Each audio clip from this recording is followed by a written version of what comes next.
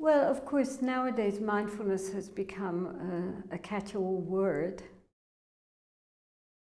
But the general principle of trying to be more conscious and more aware in our daily life is really very important.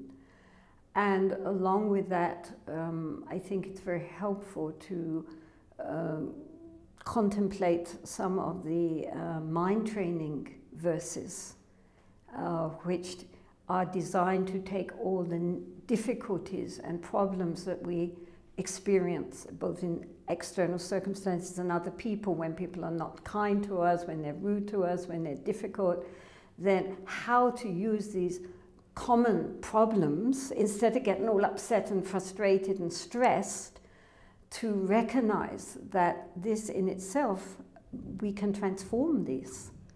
Instead of getting all upset and stressed, we can actually take all these difficult circumstances and use them on the path in a way which will invigorate us and strengthen us instead of defeating us.